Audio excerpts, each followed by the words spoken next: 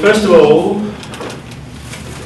I had just one or two points. I wanted, after yesterday's tutorial, which I had just popped in and saw what was going on. I think in the second question, the first part A was actually what I really want. What I wanted was that there's a sentence here. It says the insertion. This is the rubber band equation. These are the equations of state for the rubber band. It says here the insertion of the factor T in this equation is dictated by the thermodynamic conditions of consistency of the two equations of state. That is, as in equation 346, blah blah. This derivative has to equal this derivative. And what I really meant was verify that this is true given these equations of state. What that means is you're not told that, assume that these need to be checked for consistency. That's what I meant. Okay. Obviously, if they're correct, then this must hold. But okay, then a few minutes later, somebody asked why. I think it was something like why can you have d2s by dl du by dt equal to d2s by dt du? Why is that so? Because it's second, assuming C2. C2. Yeah. From continuous. Okay, yeah, but why? Why? Why is the entropy Because T and U are twice differentiable? Because they're why are they twice differentiable? Okay.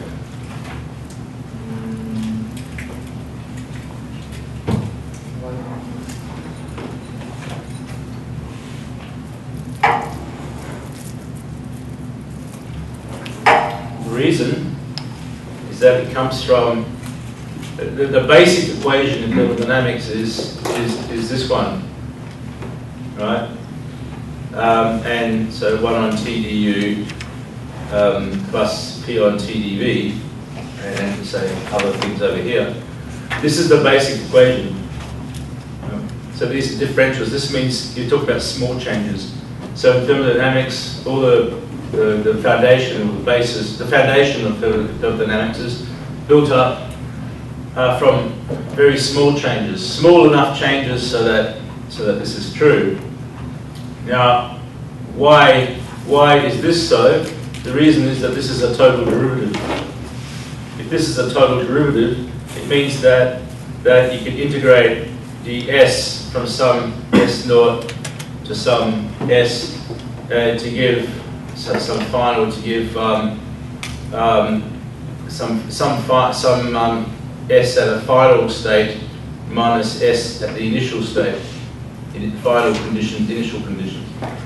And so that gives you an entropy function. So the fact that this is a total derivative is what makes this true, and then that that just kind of follows.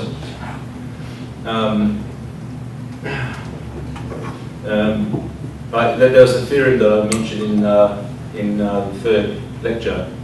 Okay, well that follows, but the basic point is that this is a total derivative. That's where that comes from. But even more fundamental is that ds is not what's the first thing that's defined. You got dq. In fact, dq is not the first thing that's defined in the theory. It's you know du and dw, and you know how to measure du, how to measure u's and du's using adiabatic processes and quasi-static adiabatic processes and one irreversible process. And then dq, the heat, is defined as the difference between that and that. Well, that's the work done on the system, and that's the change in internal energy of the system. And then it just so happens that T times dq makes that into a total differential ds. I didn't actually prove that, but it's not that hard. So that's why ds is a total differential, And that's why ultimately you can take these cross derivatives, and why you must have the consistency test between the equations of state. Because the consistency test between the equations of state is just a statement between second derivatives. Okay? Professor, I don't understand how the exact derivative thing leads to that the second derivative is. Read lecture 3. So it's there's a sequence of 2 or 3 theorems. I didn't mention more of the details. Okay. So that's that.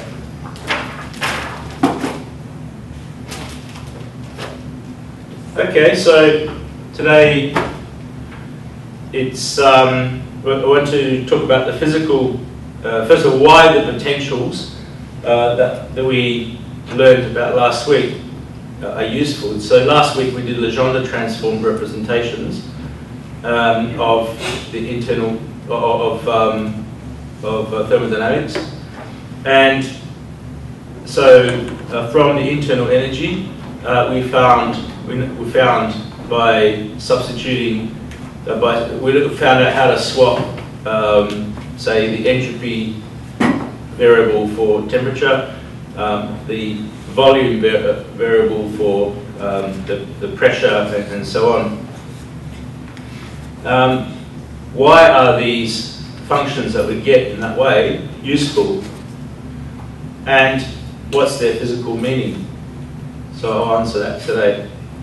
This is a first look. It's a very important look. First look. It's actually important that what we do today. And it's one of these things that you can remember forever. You don't need to change it no matter how advanced the physics is that you learn. This is something that will always be true. Einstein said that, or believed that thermodynamics would be one theory that would never be overturned. So, this is one of these things that you can just remember forever, that we learn today. But when we learn begin statistical mechanics in a few weeks' time, you'll see more interpretations and useful insights about these functions. Just a brief section on how to measure entropy. The main point of this section is actually partly technical and partly how to measure the entropy. There are a couple of technical points that I want to introduce you to, manipulations that are typical in thermodynamics, and you would be using those over and over again, even in this course and in SP3. So I'll introduce them possibly for the first time here. And finally, applications of the potentials. Now these potentials are most useful when one or more of the natural variables are under control in the experiment. I'll try to convey why. And we'll look at one specific example, how to liquefy air or liquefy helium, basically many gases. And it's called throttling or the Joule-Thomson process. And throttling means pushing something through a narrow constriction. It's like you throttle your little brother, like this, you grab their neck and you go, and that's throttling. It's only a joke. You don't really do that, do you? Okay, and next week we'll see more applications. Okay, and that's next week we'll see maybe the 3 or 4 really typical applications for some of the other thermodynamic potentials. Okay, so just as an outline and orientation for the first part, and it's something that we need to keep in mind for the next, I don't know, hour or so. So what we're doing is up until now we have been considering an isolated system, okay, and the isolated system may have had several subsystems. It could have had hot body, cold body, and some reversible work source. It could have been partitioned into any number of subsystems. But this time, what we're going to look at is specifically the case where, no, it's not a case, this is really an abstract model for reality, and many these kind of situations are ubiquitous. This is one of the main reasons why thermodynamics is so useful, for predicting the results of chemistry experiments done in a lab or whatever. This is an abstract diagram of something that is ubiquitous. So the typical situation, and what we're considering, is an isolated system that's been partitioned like this. You have some kind of reservoir here. Now this could be a heat reservoir, or it could be a heat reservoir and a pressure reservoir, or it could be heat reservoir, pressure reservoir, and a particle reservoir, or any permutation of those. Or it could be something else. It could be a chemical potential reservoir that allows particles to flow. And you've got some kind of partition between the reservoir and there's like a single composite subsystem here that's divided into two, subsystem 1 and subsystem 2, and there's a wall between these two like this, and there's a partition between the reservoir and these two subsystems like this. Right? Now this partition here and this partition here has different properties depending on the particular situation that you're doing, okay? So, for example, this can be a heat reservoir, and then what this arrow represents is heat being exchanged between the subsystem and the reservoir, vice versa, and this subsystem and this reservoir, the reservoir here. So that would represent heat flow. In the first example that we'll look at, this partition will be movable but impermeable, and also we will not let heat through. So it will be adiabatic, but we'll get to that in a few minutes. So this is the more or less every realistic system that you can possibly consider is somehow contained in this, if you take into account that these subsystems may be subpartitioned into many others, and all sorts of permutations and are possible. In each case, now the point is that in each case we begin the thermodynamic description by including the reservoir and subsystem variables. All right, so you'll begin by focusing attention on the entire isolated system, and so we consider the variables from each of the reservoir and the two subsystems, everything that's in there. And except what you will see is that the mathematics will show us that the final equilibrium condition or conditions for the subsystems, and in the end we're interested only in these subsystems. We'll forget the reservoir, only interested in the subsystems. We'll see that the mathematics shows us, it guides us, and it tells us that the final equilibrium conditions for these two subsystems here can be described entirely in terms of variables that describe these two subsystems, and not anything else in the rest of the isolated system. So, as long as we minimise the appropriate thermodynamic potential, or we consider it to be minimised. Right? So any particular realisation of this situation will lead to some kind of thermodynamic potential, and the minimum of that thermodynamic potential gives you the equilibrium conditions between the subsystems here. And then after you do that, it means that if you do not need to concentrate or consider the entire subsystem, the entire isolated system. You just focus on the particular subsystem that you're concerned with. So, for example, if you do a chemistry experiment in the lab, so with a Bunsen burner or something, whatever people do in chemistry. So I don't know. The laboratory air provides fixed pressure and temperature, like a temperature bath, pressure bath, if you like. and that is constant no matter what happens to the sample in the chemistry experiment. Okay, so in that case, you know, in that sort of situation, you don't want to describe the entire laboratory, the air in the laboratory and everything, the conditions of it. All you want to do is focus on the experiment that you're doing and you know, forget everything else. And as long as you choose the correct thermodynamic potential, then you can do that. That's not to say that you can't use other potentials. Yes, indeed you can. But what will happen is that you will need the other potential plus one or two equations of state. Then you have to mess around changing variables in your fundamental relation. Okay? Whereas if you choose the correct or the most appropriate potential, correct is the wrong word, but most appropriate potential first off, then your equations turn out a lot easier and you got a lot less work to do. Okay? So that's the picture.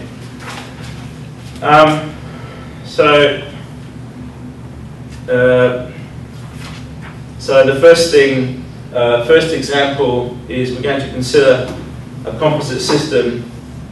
Here's the composite system in contact with a thermal reservoir only, and you know, have to take care with what the actual partitions are.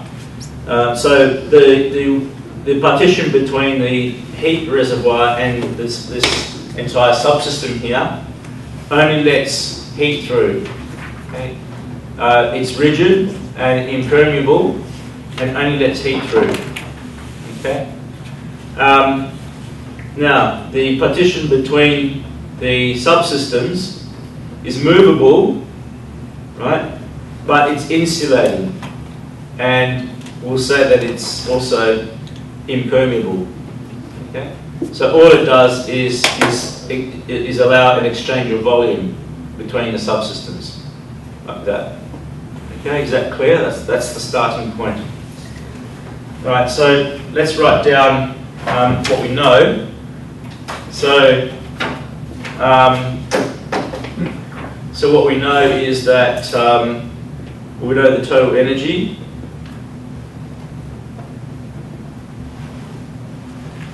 is U total.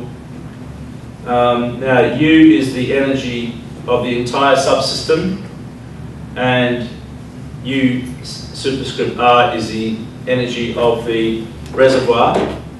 And by conservation of energy, because the entire system is isolated, it must be constant. And then also the total volume is the volume of the subsystem plus the volume of the reservoir, that equals constant. But also because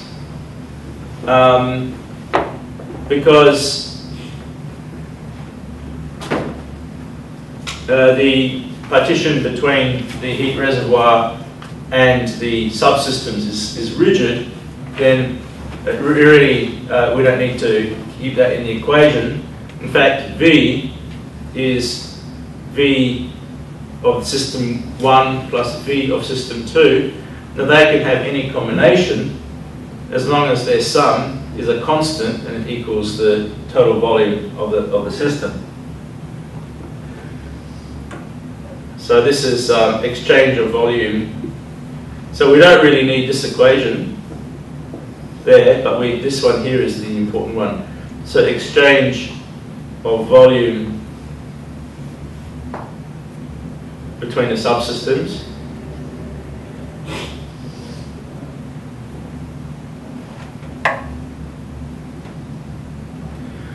And then, now all partitions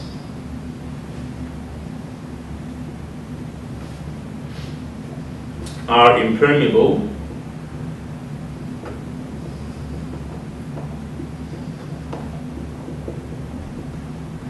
So that means now we don't care about how many moles the reservoir has, but it's really the subsystems that we're interested in.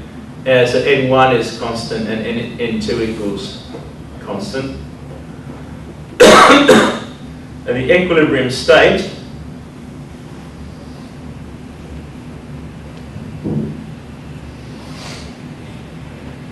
of the isolated system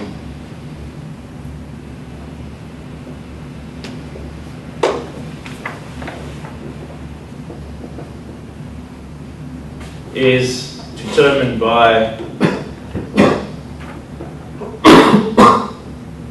the energy minimum principle.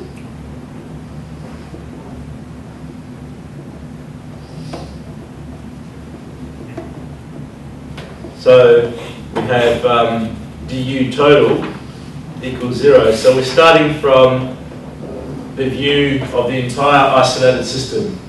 Okay.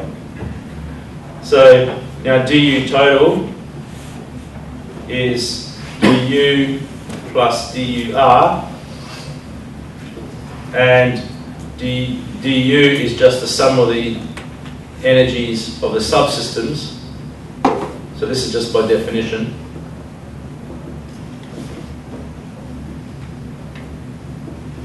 And at minimum, that's going to be 0.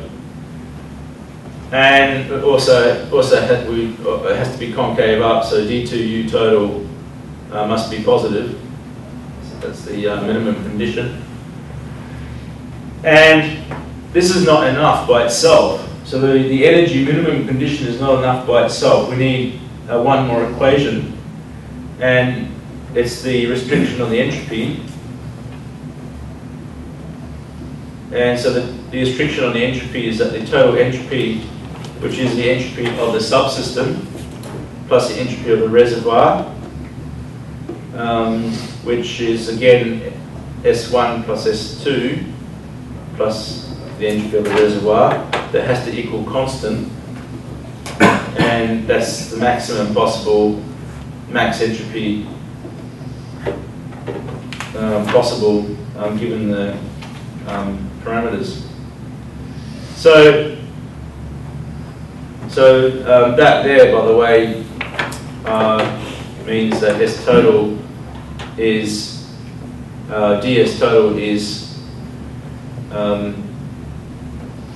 ds plus sr, and that has to equal 0. So that means that the infinitesimal change in entropy of the reservoir is minus ds, so that's going to be important.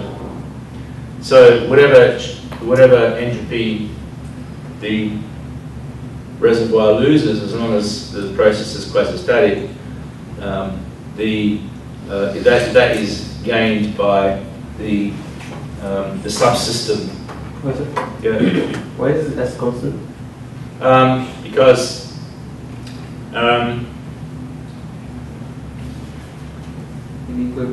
in equilibrium, that's this at the equilibrium state here. But the equilibrium state, we know it's constant because it's an equilibrium, but isn't the main factor that ds is equal to 0? I mean, that's what we're running into, right? But it's basically, we're not saying it's constant, we're saying that it's constant at a minimum. Yeah. I mean, At the minimum, the equilibrium state. Or at the maximum, sorry. That S is constant, but at the maximum. And that it's the maximum that matters, not the constant. Yeah.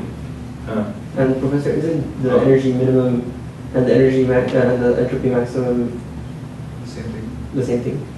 Because we derived this from this. Yeah, but we want to focus on the energy minimum view. So they're not the same thing really. They're kind of they're duals of each other. So this is so it's energy minimum subject to that, or entropy maximum subject to constant because When you say du total is 0, don't you mean just conservation of energy in general, rather than the U minimum principle, energy minimum principle? No, this is saying something else. What that derivation last week said was that if you have Fixed S. if you have the system, here's the energy of the system, and it's at a minimum, yeah. Then if you vary what's called a virtual change in energy, virtual change in any direction,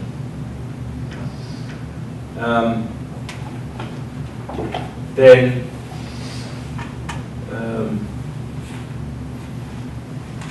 in any, but actually in thermodynamics you don't look at in thermodynamics, in equilibrium thermodynamics, we do talk about fluctuations, but that's later on, and that's what is a fluctuation made of. It's really like a temporary imbalance in some local imbalance in pressure or temperature, and it causes a small deviation from the minimum in the energy, and so the system's actually exploring states that are close to the minimum, and what this is saying, and since it's exploring these, this is not necessarily conservation of energy principle. It's really saying that it's exploring minima. The energy. The mathematics just tell us. Like, actually, so there would be a difference between. It can't be fluctuating if it's an isolated system. Yes, actually, let me retract that. It can't be fluctuating if it's an isolated system. But what can happen is you can imagine what's called a virtual change in energy, which is kind of like imaginary. Imagine if it was a slightly different system with a slightly different energy, like that. But you consider these virtual displacements, if you like, of energy at the same maximum entropy. Right? So that's the difference. It's not the fact that the total energy is constant and therefore du is 0. It's the fact that under virtual displacement of the energy, virtual change in energy, this is a minimum. So basically, although it looks as if we're talking about the total energy, what we're trying to understand is the curvature.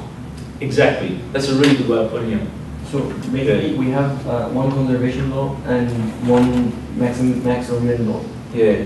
It's either we speak about conservation of energy and maximization of entropy, or we speak about conservation of entropy and minimization of energy. It's not really conservation of entropy. Entropy is a quantity that is always maximized in a system in equilibrium given the constraints of the system. So at that. So it's maximum entropy and conservation of energy, or minimum energy and still maximum entropy at those conditions.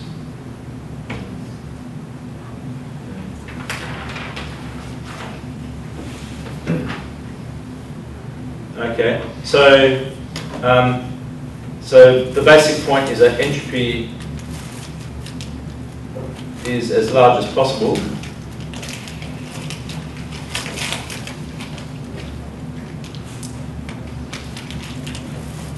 Under the given conditions.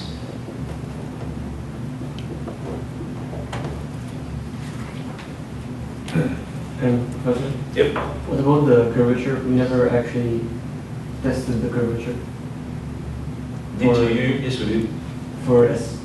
Oh no, that's a postulate. That doesn't come from thermodynamics. No. I don't think thermodynamics can give you the maximum entropy condition. But we never, as in checked it, we always equate ds to 0. In the proof last week, we went maximum entropy implies curvature of U, but we omitted the other way. And you could have done it. But I mean, when we explore a system that is going to equilibrium, and we want to find the equilibrium state, we always write that ds is equal to 0, which is an extremum, but not necessarily a maximum or a minimum. And we never tested the second. Because we don't need it. We don't need it until stability, to consider the stability of the system, which is we do that next semester. Okay, and this is all assuming quasi-static processes.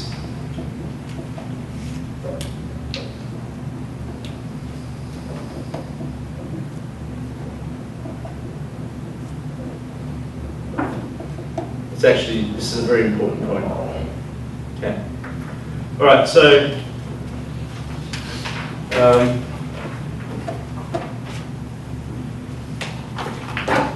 now the U total is 0. Now, by the energy minimum principle. And so that means that we have du1 plus du2 plus du r equals 0.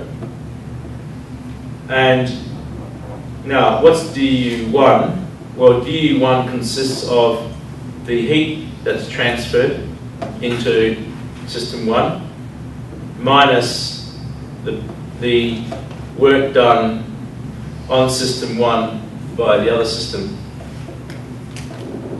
And then, in general, there might be some.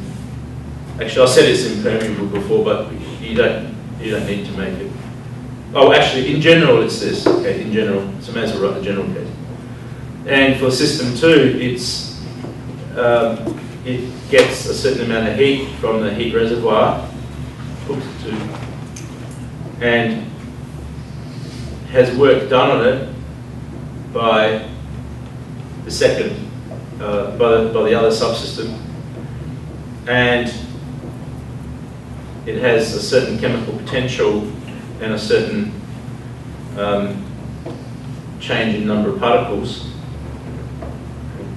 And then there's here plus DUR, and all that equals 0. Now if you notice that these quantities here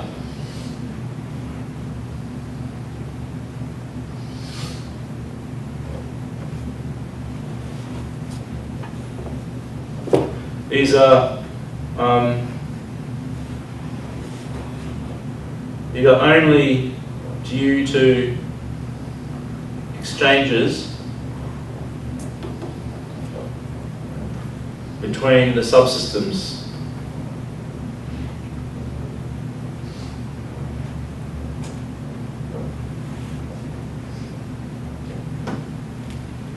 Whereas these quantities here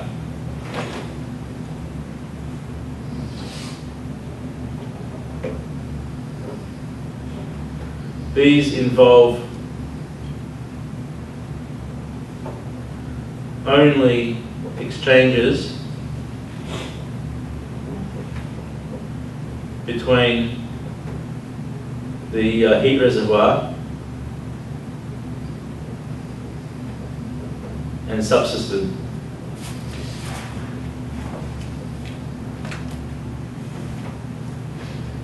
Now, V1 and V2 and NK and the NK1 and NK2 are independent variables, and all this equals 0, which means that P1 must equal P2 in equilibrium. So the argument is that V1, V2, NK1, NK2 are independent variables.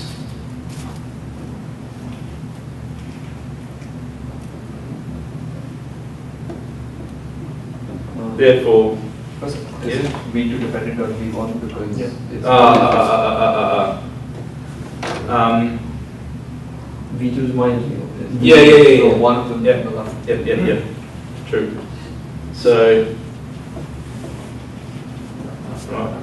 So NK1, NK2 are independent variables.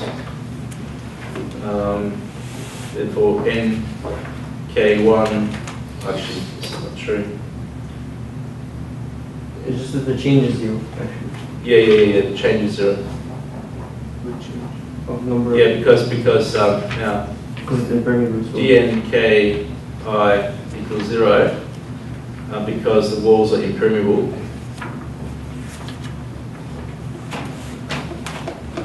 All the walls impermeable. We just don't want to consider them here. And we know that dV2 equals minus dV1. Therefore, P2 equals P1 in equilibrium. And so all the quantities in the big rectangular box are 0. So the quantities in it sum to 0. Right? And so all we have left, therefore only have T1 ds1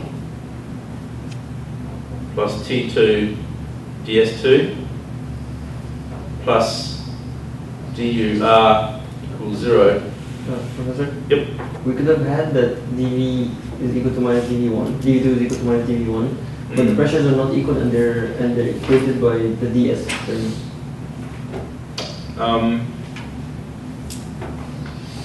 Except that or is it because dV1 equals minus dV2 from the conservation because the total volume of the subsystem is constant. Yeah, but even if we had that, we could have said that they result in a certain change, which is balanced by a change in TDS or the DU, the other DU terms. That's but that's obviously if you compress, say if this gas compresses that one and heats it up, then some heat flows, it raises the temperature above TR, then some heat flows that way and balances out the pressure. That's the mechanism, that's how it works. But the mathematics is more direct. It's telling us that dV2 is minus dV1, and so that's why P1 equals P2. But how does that imply that because the only volume exchange is happening between the subsystems and not with the reservoir. But there's also temperature. So why can't the temperature exchanges balance the volume exchanges? Pressure exchanges, or there's no pressure exchange. It's a volume exchange. So why can't the TDS terms balance the dV terms? Because these are independent variables. But as you said, when you compress the gas, because of that, the heat flow happens. So doesn't that sort of mean that they are dependent? What it's saying is that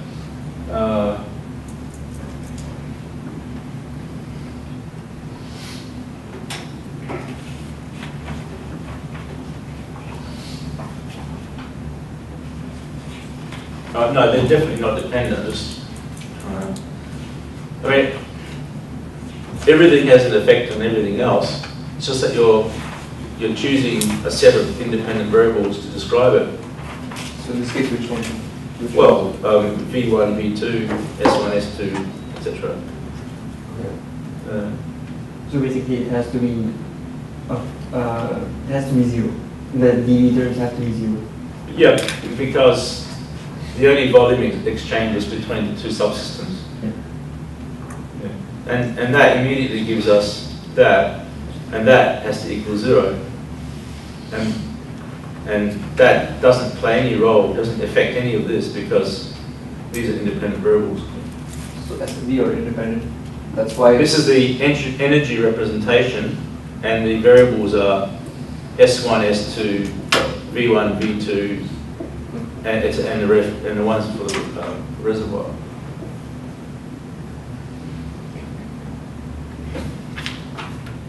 Okay, but now, so that's just T1 ds1 plus T2 ds2 minus TR dsr. That's TR dsr, but I may as well just write, plus TR dsr, 0. So that's, now since ds2 is minus ds1, what's that? No. ds1 plus ds2 is equal to minus dsr. dsr is which? What do we get? What do we have before? The equation. dsr is equal to negative ds1 minus Right. ds2. Right, there it is there. Okay, so that's T1 minus T2. Hang on a sec. Oh no. I think ds1, the dsr is dsr.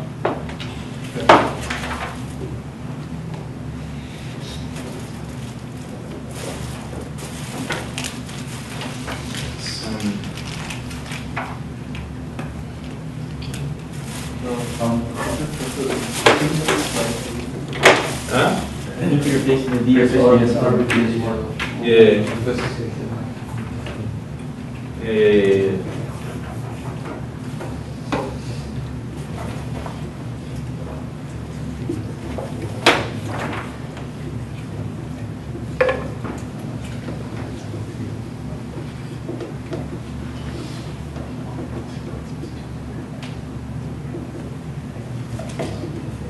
This is minus now.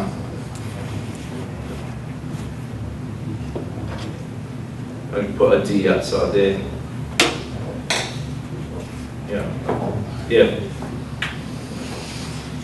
Yep, so that's going to be 0.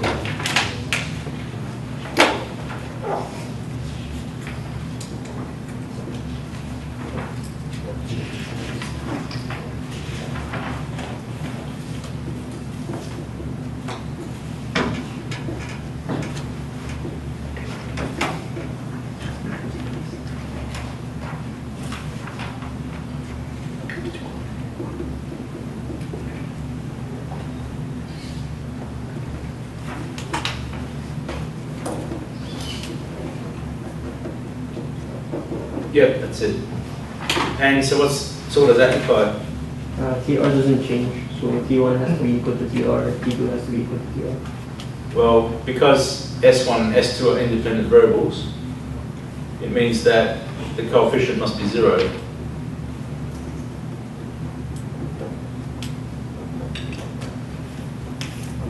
So we can say S1 and S2 are independent because this heat, like the wall doesn't exchange heat. Yes, because it doesn't exchange heat. So that's the reason why we made this an insulating wall. So that means that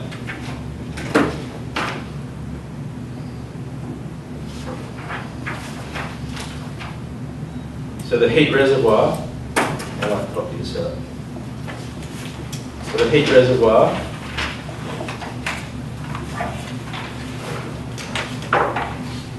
controls the temperature of the subsystem and controls the temperature of the subsystem and its two sort of subsystems. Okay. Now,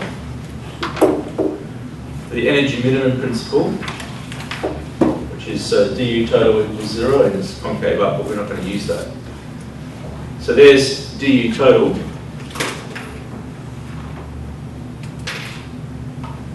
So by linearity is that, and that's a plus. Okay, change it to plus because the change in the total energy, which is a virtual change. It's not a real change because the system is isolated. You can't, the energy doesn't, of the isolated system doesn't change. It's fixed. But you're imagining small isolated systems that are close in size to this one and have slightly different energies. In that case, and then so you're talking about virtual displacements of energy, if you like. So this is du plus tr dsr, and dsr is minus ds. And we've just seen that the temperature of the reservoir controls the temperature of the subsystems. And S is a variable of the total subsystem. So TR is actually T as well. And now the differential, and T is constant throughout the whole process because it's held fixed by the reservoir. So I can take D outside here like that, and I have D of U minus TS. But that's the free energy. So the free energy is 0.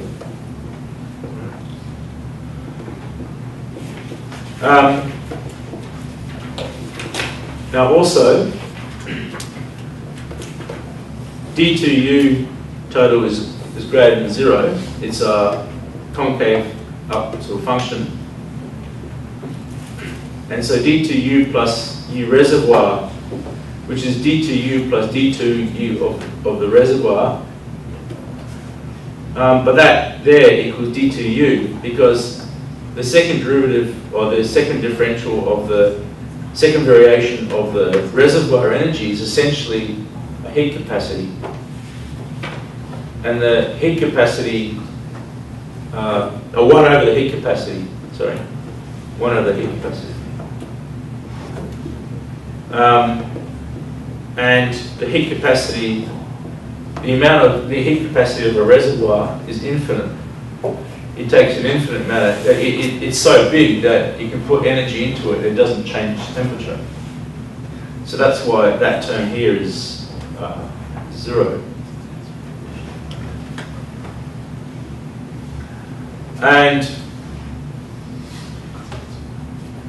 okay. Now, minus TR D2S is positive because D2S is, the entropy is at a maximum. So D2S is less than 0. Minus D2S is positive. TR is positive, so that's positive. So you're just adding a positive number to a positive number, which is guaranteed to be positive. And then, again, linearity gives you that. Temperatures, and temperature's constant, sorry, as well. And also the temperature is fixed at T. So you have D2F is greater than 0. So the free energy is at a minimum.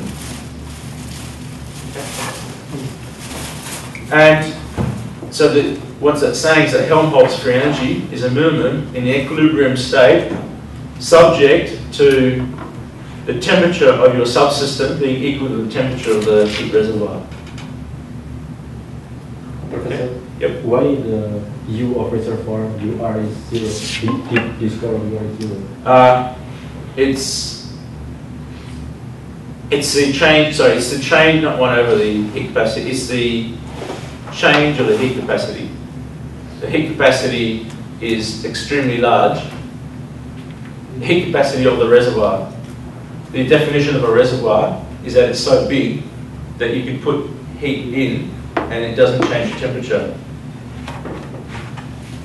So now you can either think of the heat capacity as being dq by dt. So it's to change dt. If you change, if 1 over dq by dt is a very small number. Dt by dq was a very small number.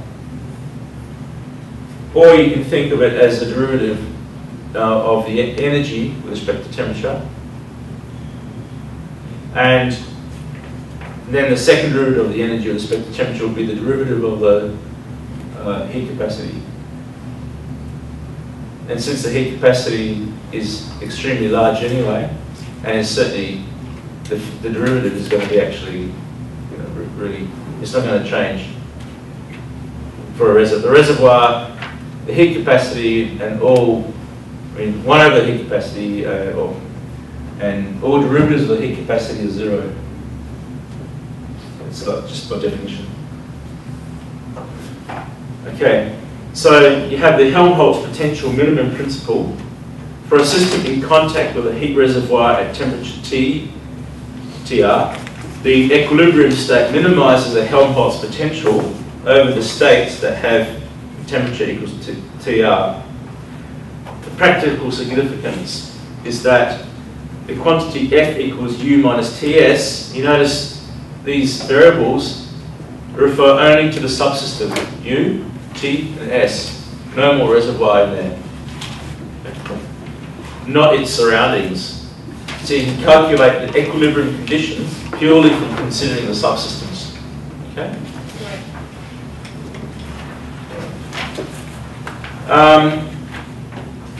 Another example, I'll skip that there. Another example, important one, is now you have a reservoir which is called a pressure reservoir. Yeah? A pressure reservoir, what it does is, well, it's connected to the subsystem via a movable wall like this. And so it exchanges volume with each of the subsystems. Okay?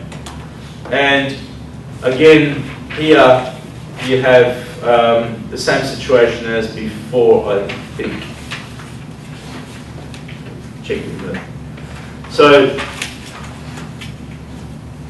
the exchange, between these two subsystems can exchange anything. So the total energy is constant, and the minimum principle means that if you think of these virtual changes in energy again, then you have the differential of that, which is du plus dur, but dur, the only way that the reservoir is changing its energy is by having work done on it.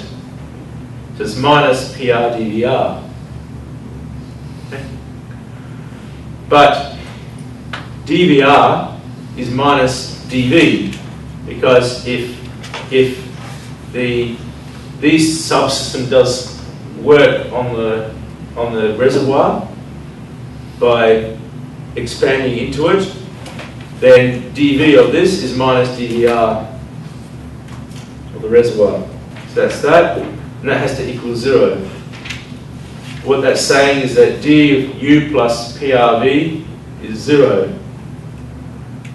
But then also we can show that in equilibrium for the isolated system, mechanical equilibrium, the pressure is uniform throughout. What that means is no part of the subsystem does work in any other part. It doesn't expand into it. Everything stops expanding or contracting. So the pressure everywhere is the same, and it's going to equal the pressure of the reservoir.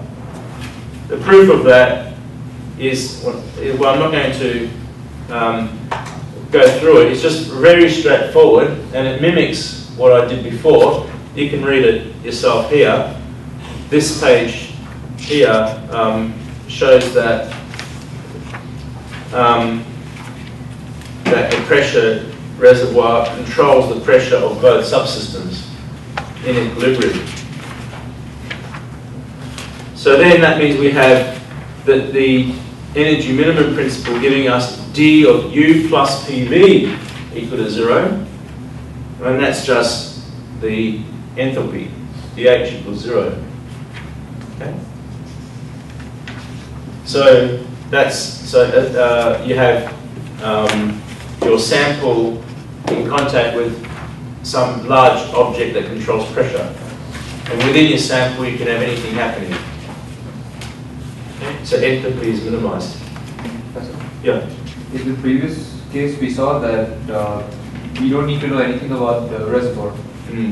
So that's basically because we know a relation of the total. We know what the change in the total entropy is, and so basically we can eliminate one of the change in entropy. No, it's because the total entropy is always fixed at the maximum in the minimum principle, energy minimum principle. But what's happening is that a change in, so if there's heat flow between the reservoir and the subsystem, then the heat that flows out of this reservoir goes into the subsystem, all of it. And so that gives a relation between the entropy change of the subsystem, of the reservoir and the subsystem. So we don't have to worry about the reservoir anymore because it's all, the information is already within the subsystem. Right. Yeah, Professor? Yeah. So isn't the energy minimum principle in a sense less complete than the entropy maximum principle? Because the entropy maximum principle has a conservation with it that you can use. That's only because you have a preference for conservation rather than entropy maximum. But then you need to find the maximum first and then keep that maximum. No,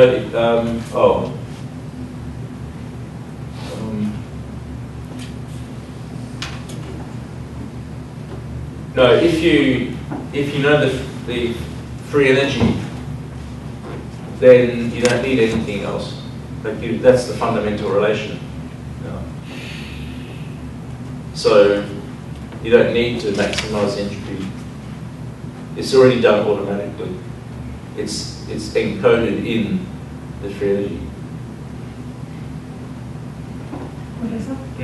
I don't understand what it means for the system to have enthalpy, minimized enthalpy. What the idea of enthalpy is, we'll see an example in a minute. Okay. Yeah, and that'll be really clear. So certainly after today, you'll be clear about what enthalpy means. The last one, and again, it's because we've done this already twice. It's a short way. Let's just leave out some steps. But now you've got a temperature reservoir and a pressure reservoir, and now you are exchanging heat and volume with the subsystems. Okay, and your equations are that the V total is VR plus V is constant, U total is UR plus U equals constant, and you have these virtual changes in entropy, in energy, is du plus dur.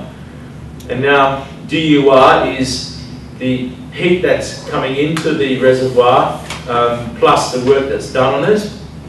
That's that. Now, again, because all the heat that goes into the reservoir comes out of the subsystem, you get minus TRDS. And the work done on the reservoir is kind of energy lost from the subsystem plus PRDV. You see how it works? You see why suddenly we're focusing on just the subsystem? Okay.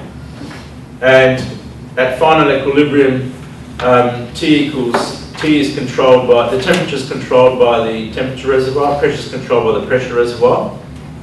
So the TR turns into T, PR turns into P. And so we have that du total is du minus Ts plus PV, which is dg. Okay? So this is the Gibbs potential minimum, or Gibbs free energy minimum. Okay. Yep. What does it mean by temperature reservoir and pressure reservoir? So a pressure reservoir is some machine that where you can turn a knob turn a dial and it'll create that pressure on that sample. So you're able to control the pressure. So the pressure is essentially large, really large. Well, I mean, you can make it anything you want. I mean, in principle. So in principle, it can be lower than the internal pressure at the subsystem. Yeah. You can turn this pressure down, turn this into a vacuum, all sorts of things. As long as you do everything quasi-statically. So if a reservoir is both temperature and pressure reservoir. Yeah. So this thing here is a combination of a heat reservoir and what's called a pressure reservoir. The pressure reservoir is able to change its volume because it's able to compress the object or make it expand. And the heat capacitance is very big. The heat capacity, the heat capacity is very big, and this one, no matter how much volume, how much of the volume of this changes, the relative change is 0. Okay.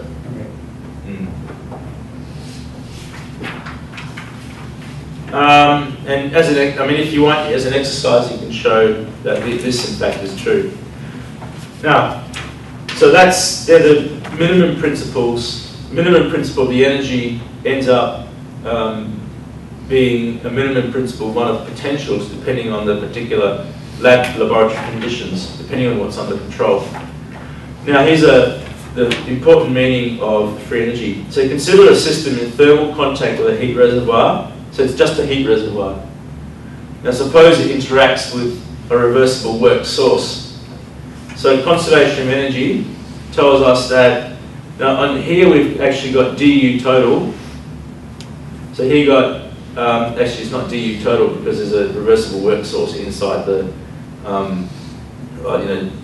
we've got a subsystem connected to a reversible work source.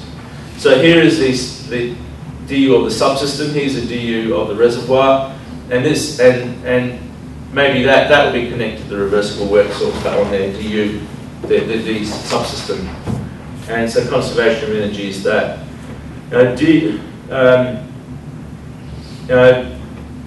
Assume that, so suppose we want to deliver the maximum possible amount of work. So we know that every process is reversible. The total process is reversible, but and so the maximum delivered work dWRS dWRWS is minus du minus dur, and the only thing that's being exchanged with the reservoir is heat, so that's minus TR DSR there.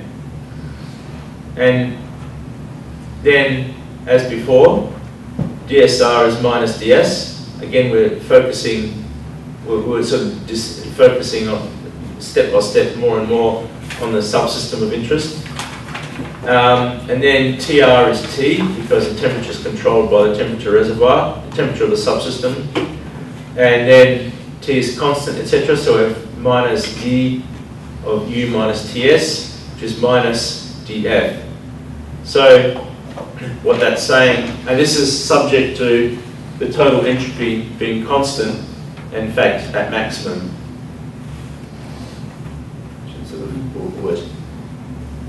So Professor, it's constant because we didn't allow heat exchange. The isolated system doesn't exchange heat with anything, and all the processes were reversible, so delta S total equals 0. So it's not because of the energy minimum principle?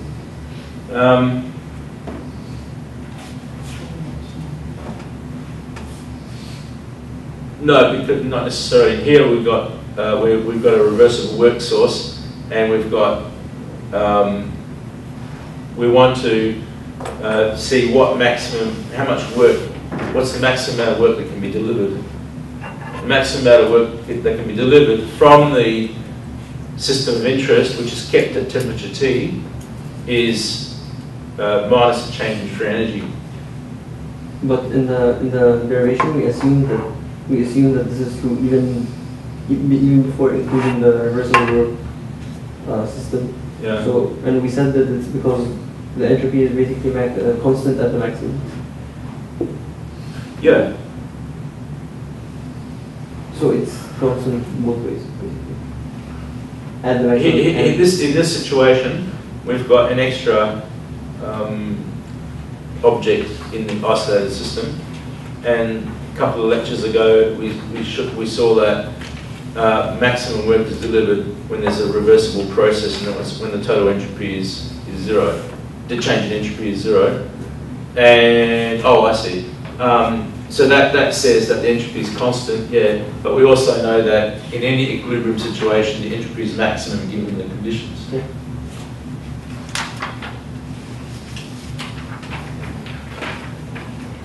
So what that's saying is that the change in Helmholtz free energy is the work delivered in a reversible process. Or it's a maximum work that can be delivered at constant temperature. So if you have an object at some temperature, say a gas, and you want to, and you let it expand into something and let it do work on something, as long as you keep its temperature constant, then you can easily calculate the work that it delivers, the amount of work that it can deliver by calculating the change in free energy. All you have to do is subtract two numbers, no integration. So here's an example. Yeah, in fact, it's the example for the monatomic ideal gas, where you start off. So you have a reservoir at 0 degrees Celsius, and you have the initial volume of this small subsystem is 1 litre. Of this one here on the left is 1 litre. Final volume is 5 litres. This initial volume is 10 litres. Final volume is 6 litres. Check 1 plus 10 is 11. 5 plus 6 is 11. Yeah, and assume that the pistons move reversibly, so meaning that there are no frictional losses, and assume we've got a monatomic ideal gas in here, and how much work is delivered in this process, and so the free energy is given by this. There's the answer to that question. Okay, so you have to find out what F0 is. Since T and N are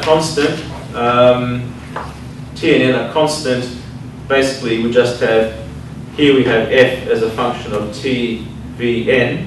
They're the natural variables of the Helmholtz free energy, but volume, but the temperature and N are constant, and this is a log function, so it's going to be extremely simple.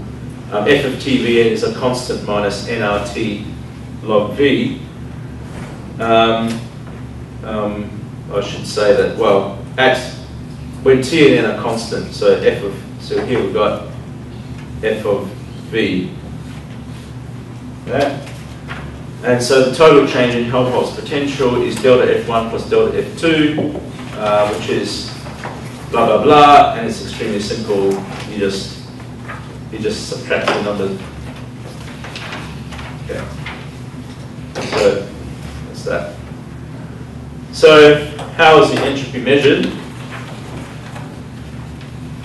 So first of all, there's some initial state I and some final state F.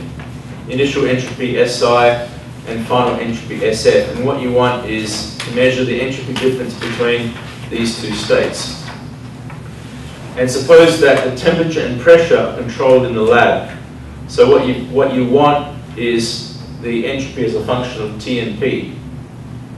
If the final state is close to the initial state, close enough, then delta S is approximately to ds, the differential, which really means that in thermodynamics.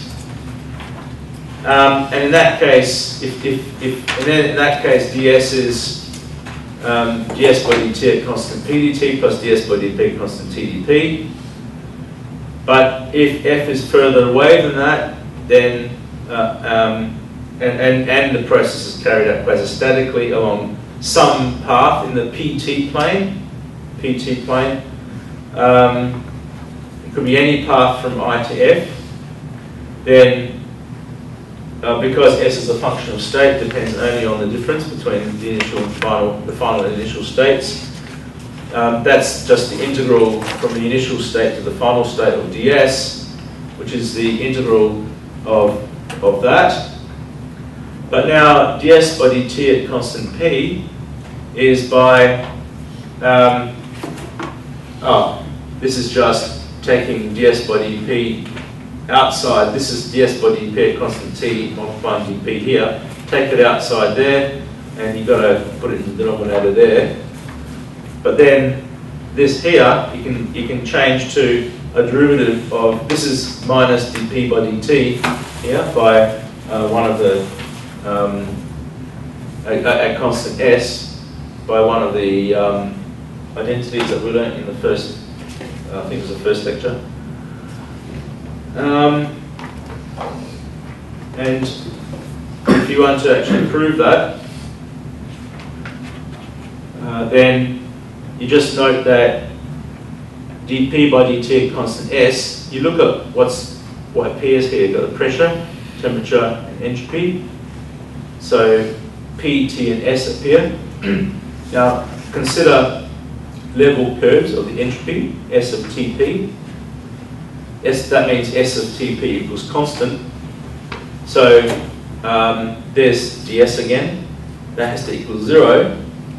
And ds by dt is minus ds by dp at constant t dp, which gives you dp by dt is that. And so that's where that came from.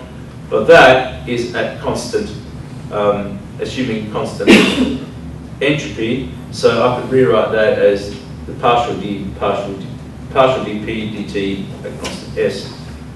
So that's that. Now, that thing there, that quantity there, in fact, out the front there, by the way, is ds by dp at constant t. How do you know that actually simplifies to minus alpha times v? Why is that?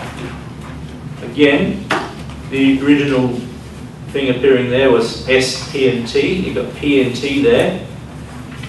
This here is a function of P and T. So which thermodynamic potential has its natural variables as temperature and pressure? Anyone remember? Yeah. It's Gibbs free energy. So that, if you look at what's there and there, that tells you which potential to use.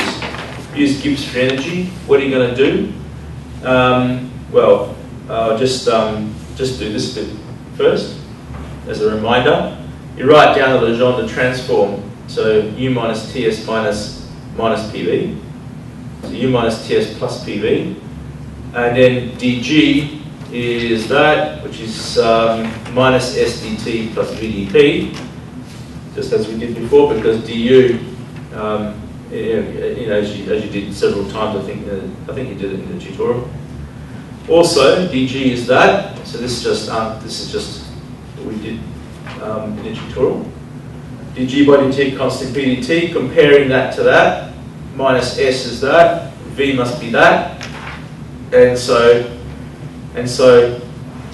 that means that the original quantity ds by dp at constant t is d by dp of minus S is dg by dt,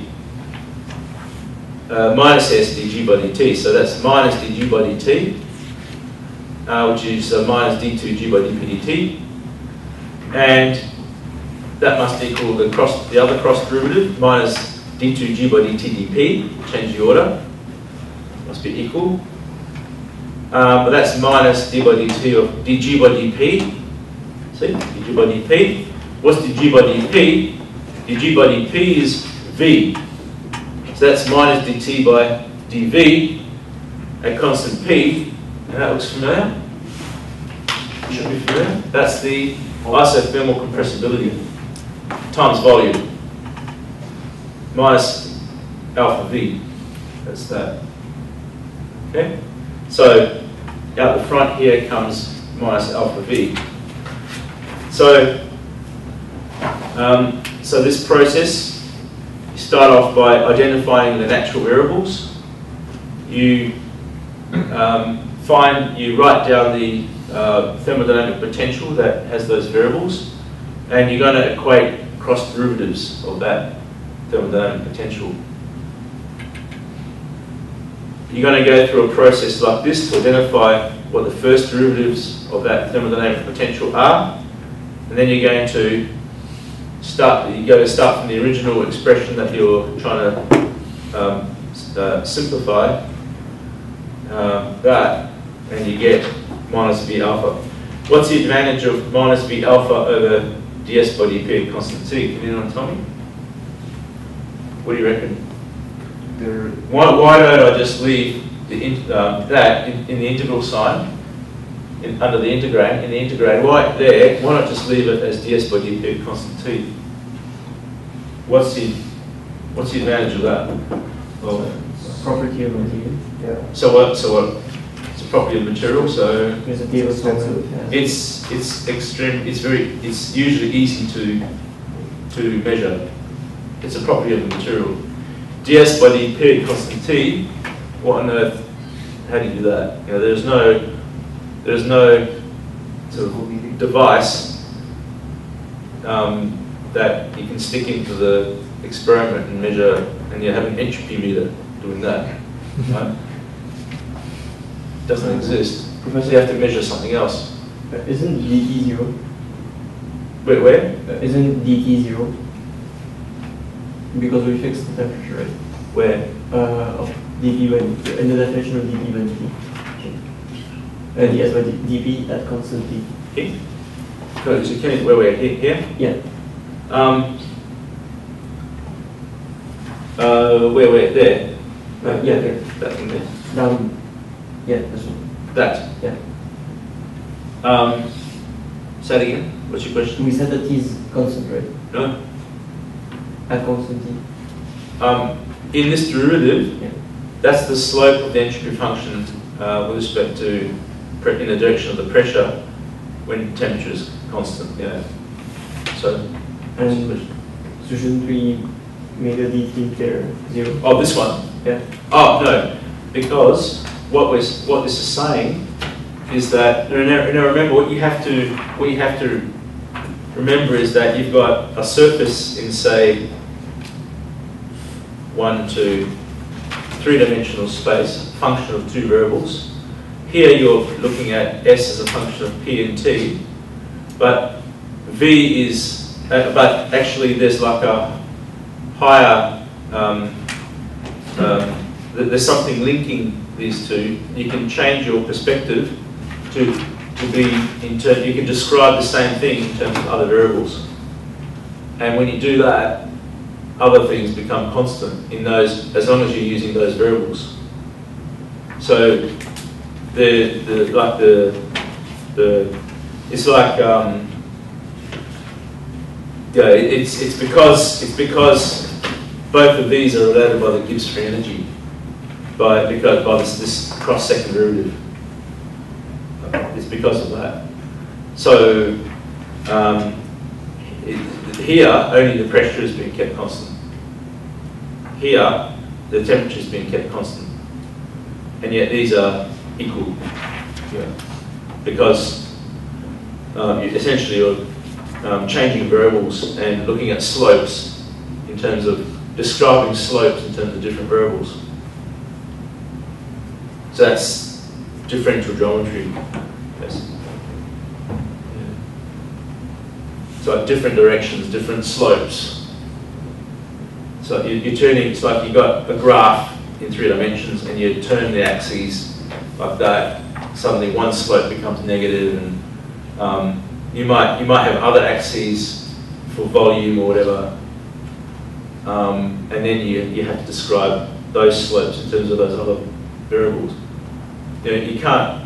It'd be hard to draw this, express it visually, but the maths is clear. Okay, so the last thing I'll talk about is the physical interpretation of enthalpy and a really important application of it to what's called the Joule-Thomson process. So you may wonder, out there, there's a big cylinder, liquid, yeah, and it's ekijoule where all the people from chemistry and physics labs go and stock up on liquid nitrogen and liquid air or something, probably liquid nitrogen, and there's liquid helium there as well, I think. Well, how do you liquefy air? How do you liquefy nitrogen? How do you liquefy helium? Well, helium you can liquefy using this process, but it's usually done with a mixture of, you start off with this process and finish it off with another process, which I won't get into. But using this process, you can liquefy air, for example. Professor, why do you use a certain process and not another? Because this one works.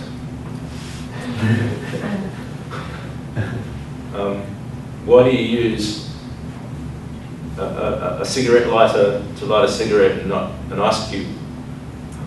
It works. One of them works. Yeah. Right. So for a composite system in contact with a pressure reservoir, the equilibrium state minimizes the enthalpy. Now the original potential is the internal energy as a function of extensive variables S and V, and the enthalpy, its natural variables are S and P. So what's happened is that in the using the Legendre transform, the energy the volume has been replaced by minus the pressure. So the Legendre transform is U minus PV, which is U plus PV, and so dH is du plus PdV plus PdV, but du is TdS minus PdV, so minus PdV plus PdV cancels out, so that's TdS plus PdP, so that's a differential of enthalpy. Now, at constant pressure and particle number, so ignoring particle number changes here, dH is just TdS, which is dQ, as long as the process is quasi-static, very important.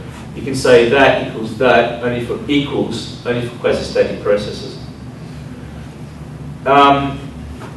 So the heat added to a system at constant pressure and constant values of all other extensive parameters, besides volume and entropy, appears as an increase in enthalpy. Okay? So without looking at your notes, can anyone think of an extremely common physical occurrence that tells you exactly what enthalpy is? So again, it's the heat added to a system at constant pressure, and but volume and entropy can change, and number of particles stays the same, but it's constant pressure basically. Like a balloon. Filling a balloon. Filling up a balloon. It's not a constant pressure, maybe. But what you want is an intuitive feel for the heat that goes into air conditioner, heater, the pressure must remain the same. Yeah. Okay. So when ice turns to water, latent heat is added at constant pressure. Okay. So in the atmosphere, you put take an ice cube out of your freezer, put it in the sink, and it melts. Now the latent heat is exactly the change in enthalpy in that circumstance. So the heat that goes into the ice cube when it melts is exactly its change of enthalpy. So it's like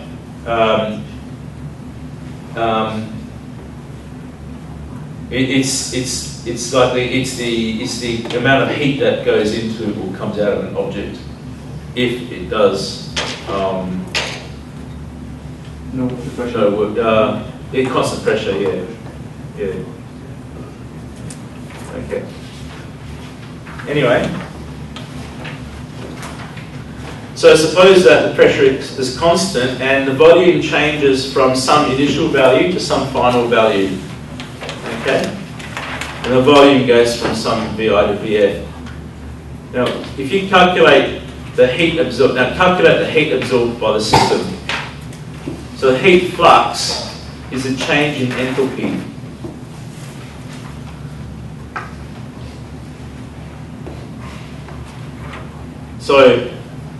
So the heat flux is Q, is a heat that flows into a system between when it goes from the initial state to the final state. I goes is from I to F like that. So that's defined as the integral of dq going from I to F. Now that integral there depends on the path that you take. Right? Except that if the pressure is constant, then it's just the change in this between the endpoints of this function of state, the enthalpy. Okay, so this is a special case. Under these circumstances, you don't have to worry about the fact that dq depends on the path, because in the paths where this happens, where we have these conditions, this is an exact integral, and essentially it's just you just evaluate this function at 2 points, take the difference. Okay. So that's if you like, that's like a mathematical interpretation of this. So normally that integral there depends on the path, but under these circumstances it doesn't. So because we can equate it to a potential, yeah, that's why it's like yeah. that. Otherwise, if there's no restriction on P, yeah, then it's no potential. Right, because the system can then absorb some heat and then do some work, and then it can have the change in internal energy between the endpoints can be it is the same, but the amount of heat absorbed or work done can be in any combination as long as you get the same difference in internal energy. But under special circumstances, this holds. So now let's suppose you know the fundamental equation in the enthalpy representation. So you've got H of SPN, they're the natural variables, SPN are the natural variables of the enthalpy. And the volume is changing from initial to final volume. We're given two volumes. So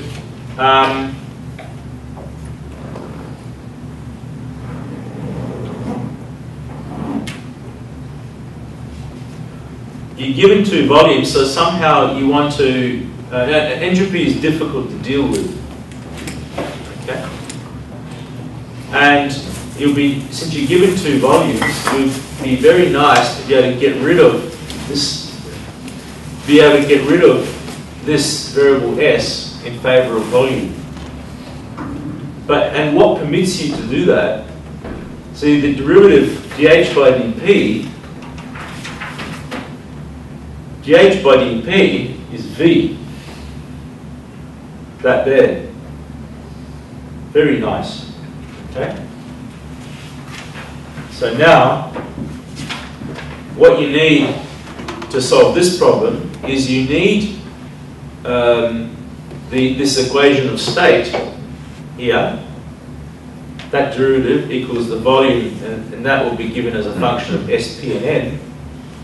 You need that equation of state, and then you invert this to give a function of S. Function S as a function of V. And then you just substitute that into there, and that becomes a function of VPN, which just mixes up with whatever's left. You simplify, just mixes up. You just got a function of VPN. Right. So now you have a function H of VPN. Now the number of moles is held fixed. The pressure is held fixed. The only thing that changes is the volume. So to calculate this difference, when you're given that, you're given the initial and final volumes, all you have to do is to calculate this enthalpy function at 2 values of volume and subtract them. And you got the heat that's absorbed in that process. Okay? So in this example, you need not only the fundamental relation in the enthalpy representation, but you also need one equation of state. And then, because you're given that, the initial and final volumes and the pressure. And this is the basis of the Joule-Thomson process. So with the Joule-Thomson process, see the top picture from Callen chapter 6. So the idea is that you've got a piston here and a piston here, and you've got you start off with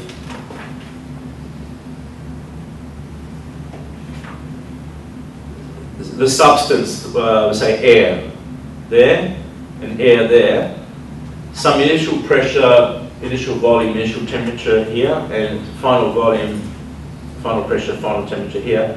Why are they different? What you've got here is a kind of a, it's called a porous plug, but what it is, it's like maybe not foam, because foam wouldn't let air through, but something like if you get fly wire and just compact it, just put it over itself, fold it over itself lots of times, and make a big sort of thick thing that thick. You have fly wire, fly screen. You know what I mean? I can't remember what it's called in Japanese, whatever. And then, so that's got tiny holes in it. Tiny holes. And so what you're doing here is you're going to push that piston in that direction, and you're compressing that air in there, and you're pushing it through these tiny holes here. And as it's moving through these tiny holes, it's a huge mess. You know, the chaotic motion, totally irreversible, of course. Okay? Completely irreversible. But when it comes out the other side, the pressure's gone out here. I mean, obviously you have to do work to get it through here. The pressure here is, you can imagine that the pressure here is going to be less than the pressure there. It's gone through this like porous plug, this constriction. And then if this starts off again up against, if this piston starts up against here, the volume is 0. You push the air through. The volume here increases until it gets to some final volume and some final temperature, and final pressure here. So that's the basic idea. You're pushing air or whatever you want to liquefy through that, like that, and like that. I mean, it's, yeah, that's like the one stage in the process. So the important thing to get this, you just got to be clear about the starting point. So the initial volume of VI, or I should call it V left or something, V left changes from VI to 0, whereas the right hand side changes from 0 to VF. Okay? So the initial step is like this, and the final step is like this. So the change in internal energy, UF minus UI, is equal to the work done by the pistons. So the work done by the piston on the right hand side is integral from 0 to VF, because the right hand volume goes from 0 to VF, and the work is minus P dV, the right hand side. Okay. I should call it the right hand side. On the left hand side, it goes from VI to 0, the volume goes from VI to 0, and it's minus PI dV. And so they're easy integrals, and a PF is, you can make the process steady. So you don't do it roughly, you just sort of get the piston and just sort of steadily push it through. Steadily push it through, then the pressure is reasonably constant. So then you get minus PF VF plus PI VI. So I'm very careful with the minus signs here. Very careful. That's why I've spelled everything out. Very careful with the minus signs.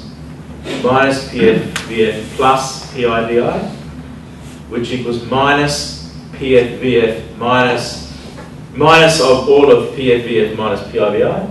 Okay. Okay. Now I put that on the left hand side, so I have UF plus PF VF there, and I have minus, which is plus PI VI on the right hand side, and look what I get. The final enthalpy equals the initial enthalpy. Okay.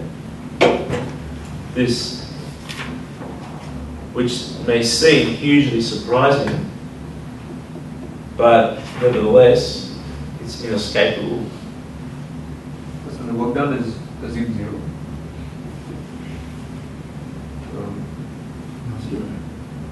Oh, nothing. Okay.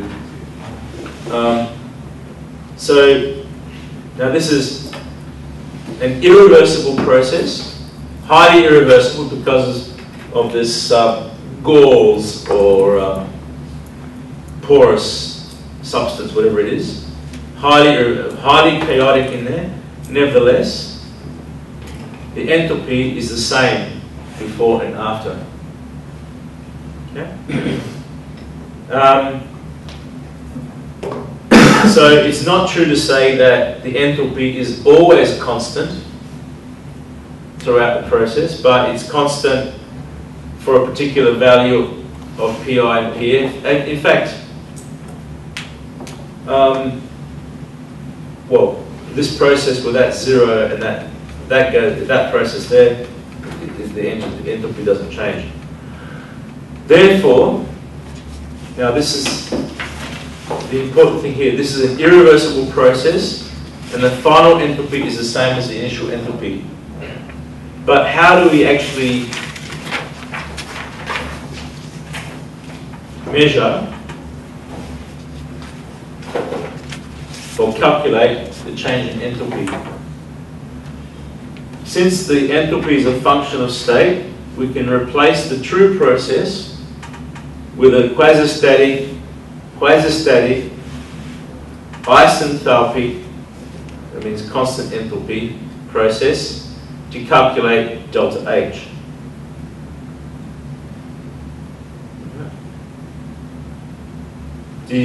That is a huge statement. This is the reason why, see, in thermodynamics, we've been talking about quasi-static processes all the time. And yet, we've been talking about quasi-static processes all the time. And yet, quasi-static process takes an infinitely long time. It takes a long time. How can thermodynamics be useful if it only talks about processes that take an infinitely long time? Because we said that the approximation is valid for S is greater than or equal to 0. If we take the quasi-static process as the limit of infinitely small jumps, or like small jumps. But that still never occurs. Because the real process can be replaced by one that's quasi-static, and the result would be the same. Correct. But what allows us to replace the irreversible process with a quasi-static process? This is a huge issue. This is one of the main points about thermodynamics, why it's useful. States. It's a function of state. So if you know the initial state and know the function, the final state, and you're talking about a thermodynamic potential or entropy, Doesn't matter what way. it doesn't matter how you get between the states, whether it's fast or quasi-statically. It's only the difference that counts, the endpoints, right? So in real processes like in engines, like any diesel engine, petrol engine, Otto cycle, all those cycles that they study over in automotive engineering, right? How on earth can thermodynamics be applied to those? Because the irreversible process, you know that you guess, you sort of measure what the initial and final states are, you know the thermodynamic potential that's involved, and you just replace the true process with a quasi-static path, any path, that's mathematically easy to calculate, mathematically easy to integrate. Right? And so that's why thermodynamics is useful in the real world. But don't the turbulences result in differences? In the end, what matters is that your final volume, your final, say, number of particles is a given number. Just because there's turbulence along the way, in the final state, there's in the real world there's going to be some whirlpools and stuff left. In the ideal case, you've fixed those conditions again. So volume, number of particles, entropy, or volume, number of particles, internal energy, you fixed. So it doesn't matter how messy it was along the way, it's fixed at the end to be that state. So the problem with engines and stuff like that is that they don't give it enough time to reach the final state in which a volume all the essential parameters are fixed. Well, I mean, the thermodynamic estimate of efficiency was just an approximation in that case, but you can see more clearly exactly where the approximations are. Yeah. Okay, so it's a very, very important point, this one. So the irreversible process is just replaced with a reversible one that joins the initial and final states, and you calculate the enthalpy change along the way. So you consider H to be a function of TPN. So Y would be TPN because S. Oh, I see. So the natural variables of enthalpy are SPN.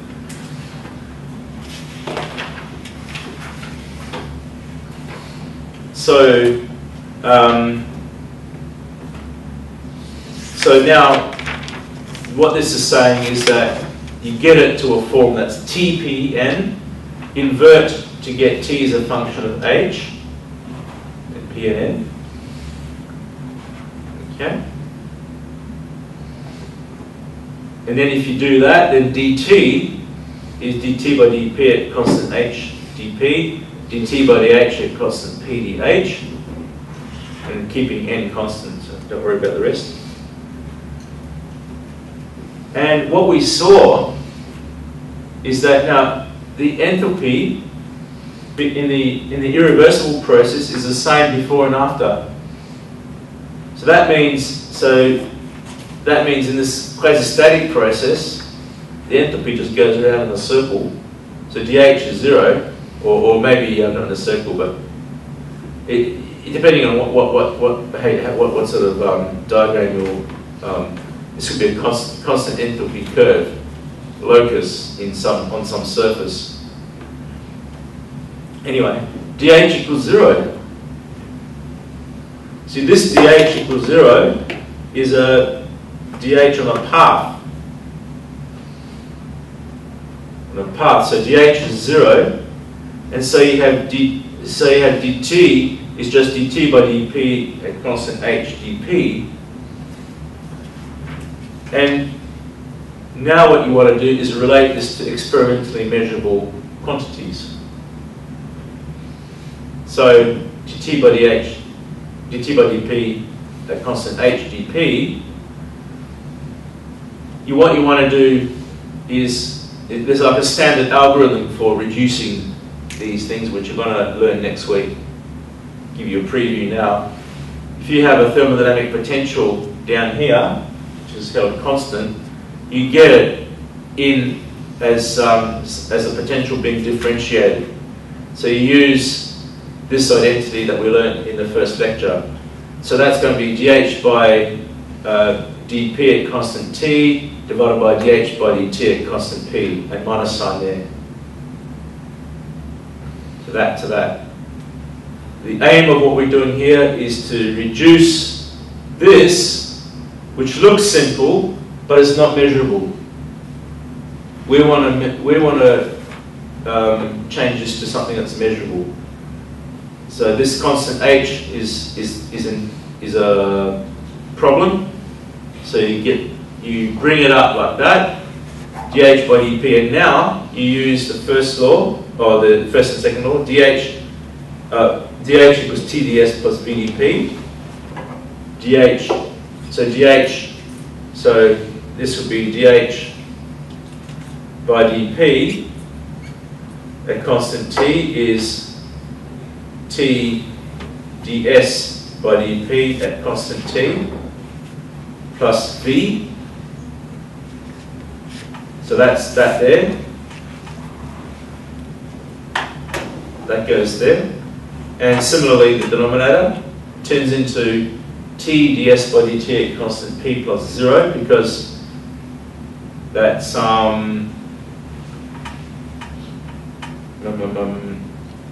it's a constant p. That's a constant p there. So dH so that would be dH. So dH equals T ds plus VdP. So dH by dt at constant p, which is what we're doing in the denominator here. At constant p is T ds by dt at constant p plus V dP by dP at constant t, which is 0. It's constant p. P is constant. So dP is 0. That's that. That's there. And so, and what do we have here in the denominator? T ds by dt at constant p. What's that? It's this one here. Should recognize it. Should be automatic. You got to recognize these, because you got to recognize when to stop. When to stop your calculation. You got to know the stopping condition if you're into computer science, right? What's this one here?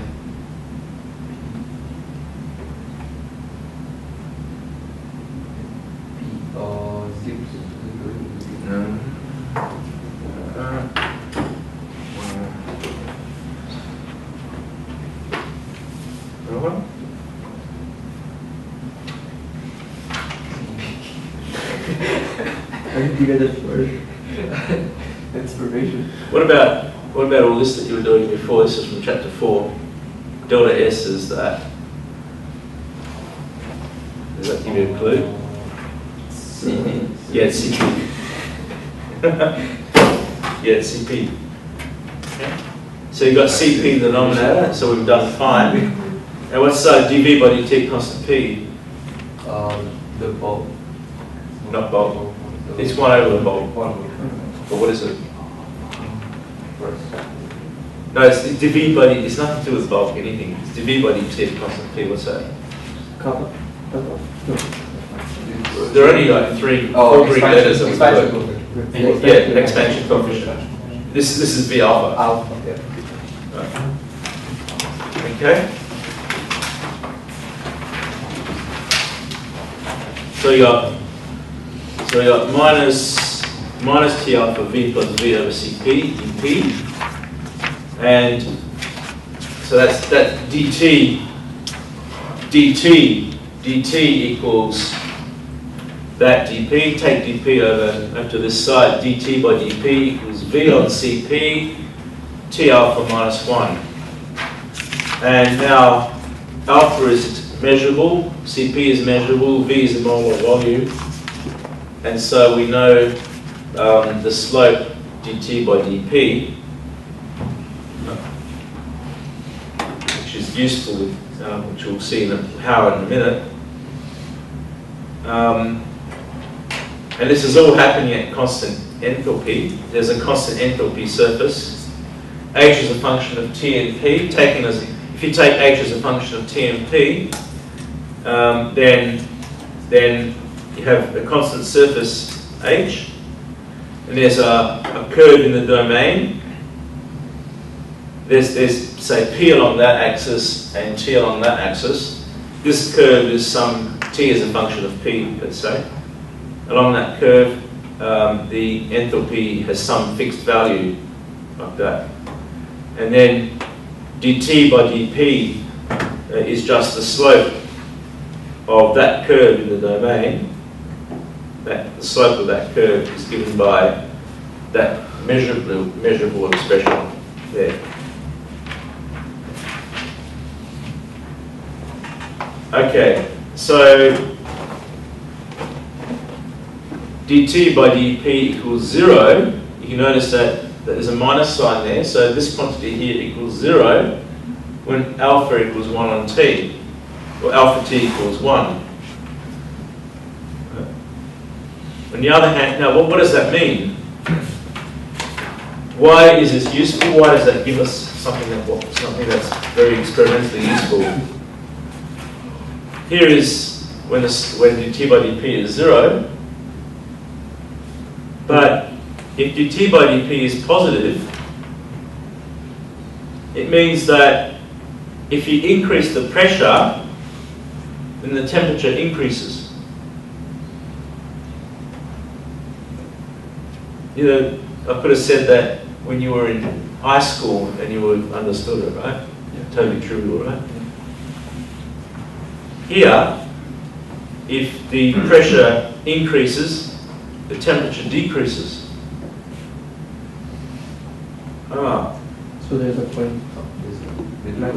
So what do you think is happening? There seems to be like an entire curve given by alpha t equals 1, where if you're above this curve, if you increase the pressure, you're actually increasing the temperature of your gas. But if you're below this curve, it's called the inversion curve. The inversion curve. If you increase the pressure, in fact, you're decreasing the temperature of your gas. Now, what if you could start the gas off at a low enough, in the right sort of conditions, and increase the pressure through that gauze and pass it through, and then it drops its temperature, and then you put it in through again. You compress it, decrease its temperature more, and then put it through again and again and again in a cycle. Eventually, it's going to get so cold that it'll become a liquid, because as long as the phase diagram doesn't have any surprises.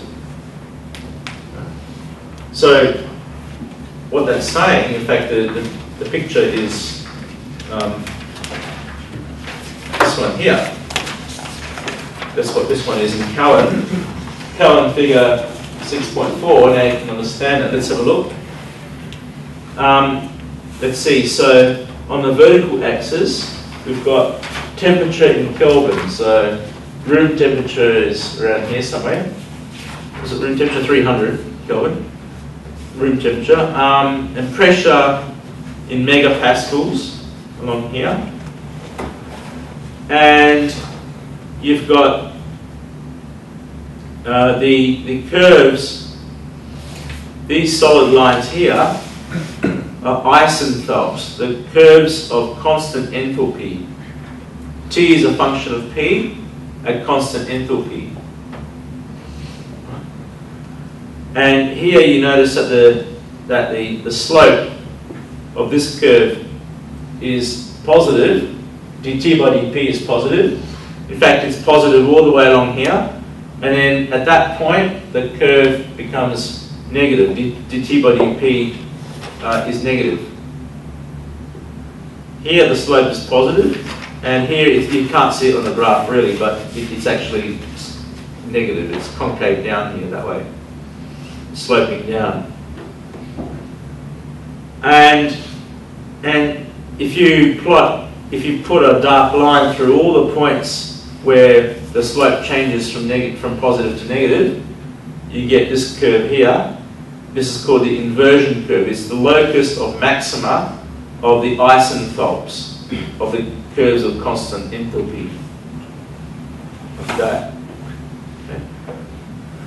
And what that means is that as long as you start off at a low enough let's see, you did a high enough pressure, what you want is a negative slope, because you want to cool the gas down. You want dt by dp to be less than 0.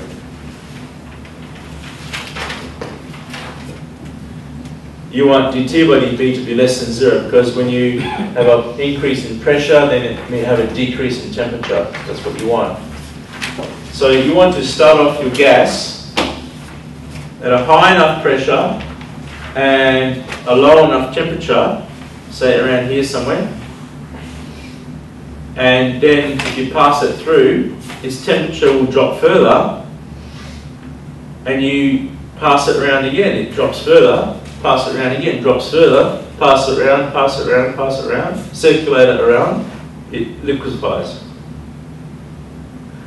Whereas here, if you started it here, the temperature would increase like that if you circulated it. If the pressure was not high enough to start with, the temperature was too high, like that. And then if it's here, then it'll probably, I don't know, it looks like it'll just oscillate or something. So it wants to remain out of the curve, basically.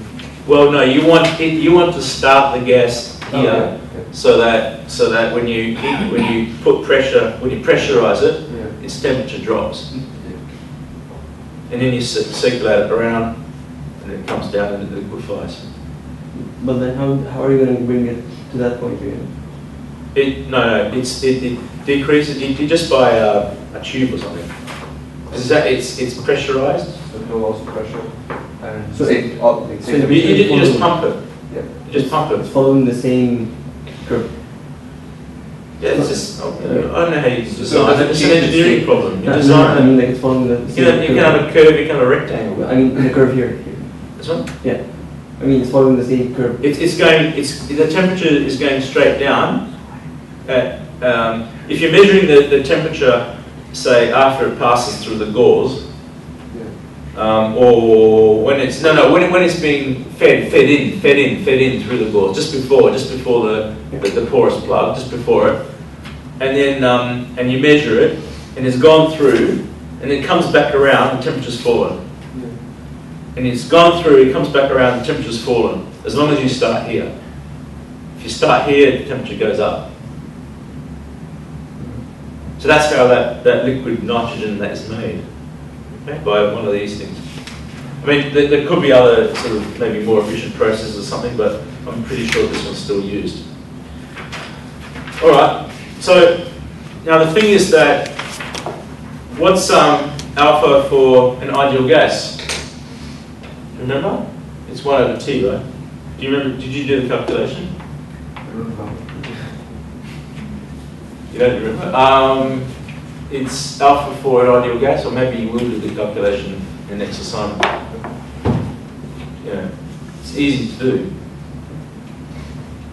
dv by dt at constant p. So you can just get it from just pv equals nRT.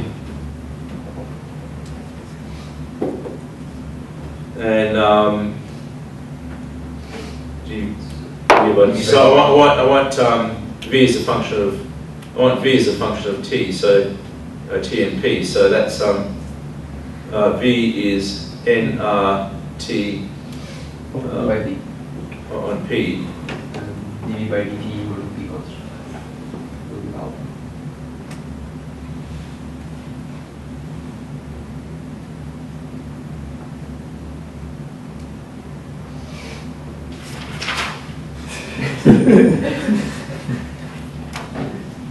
Right. So alpha is 1 on t. So you put 1 on t in there, you just get 0. The thing is that alpha doesn't, for an ideal gas, is 1 on t for all pressures, for all values of pressure, as long as it's an ideal gas. So the Joule-Thomson process doesn't work for an ideal gas.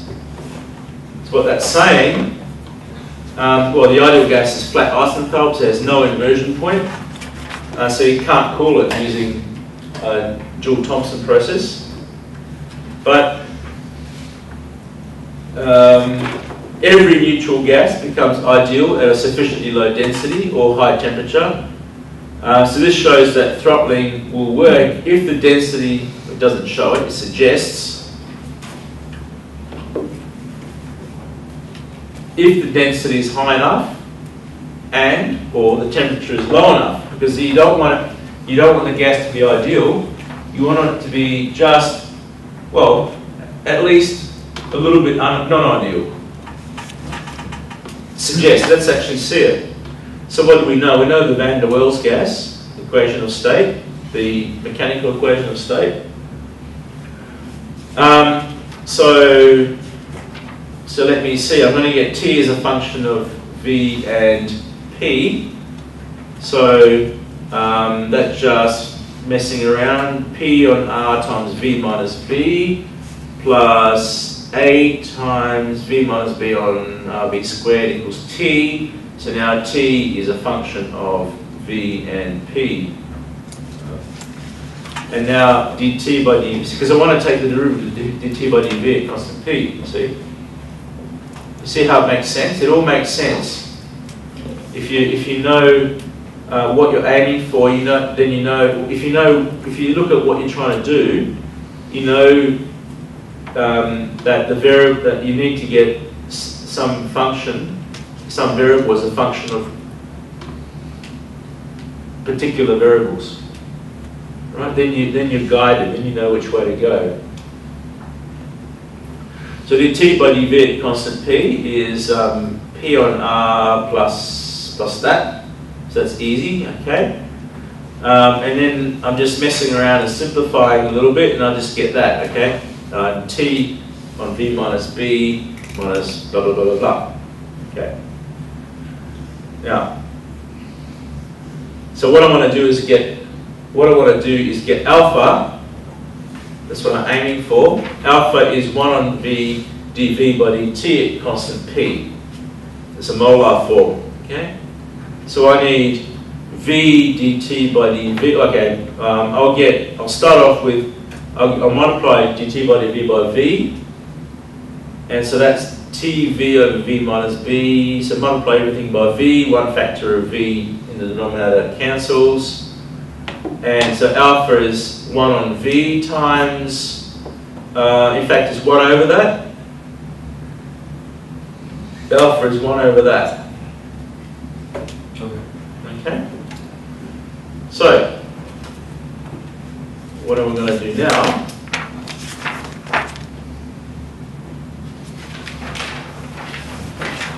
What you need to do is identify the small parameters and expand the Taylor series.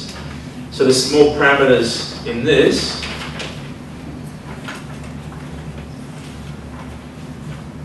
are going to be v divided by b, is it? V on V, no, B on V and A on RTV.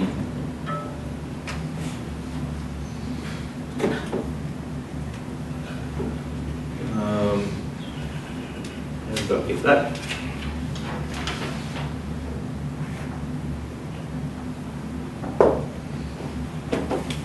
B on V is small. Oh, of course B on V is small. Yeah, because B is like the molar volume of the particles. Can't be very big. A on RTV. There's A on RV. And what's divided by T? Yeah, why did I choose that? I can't remember why I chose that. Anyway, that's about 10 to the minus 3, and that's about 10 to the minus 3. So these are certainly small parameters. So I'll just rewrite the alpha that we had on the previous page in terms of the small parameters. Oh, in fact, I could just start here. There, that step there. So what I've done is found small parameters and just rewritten what I had before in terms of these small parameters, and I'm going to just Taylor expand that. So that's in principle that's simple. So you just have to do a little bit of technical stuff. We want the inversion temperature. So T times the inversion temperature, the temperature times alpha equals 1.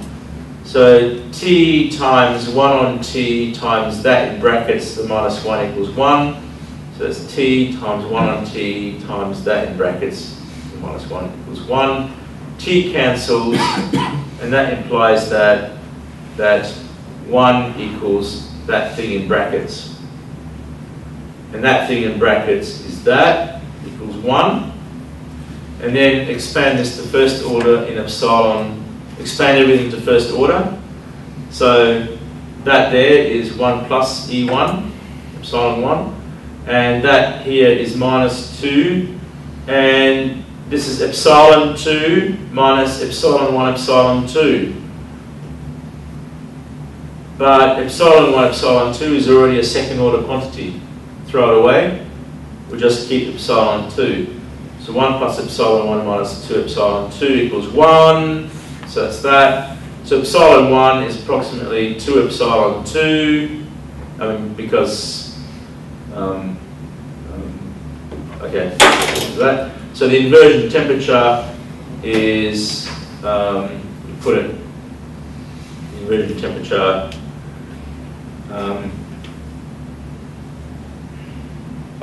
because the epsilon 1, epsilon 2 involves the temperature there, A on RTV. So that equals 2A on RTV.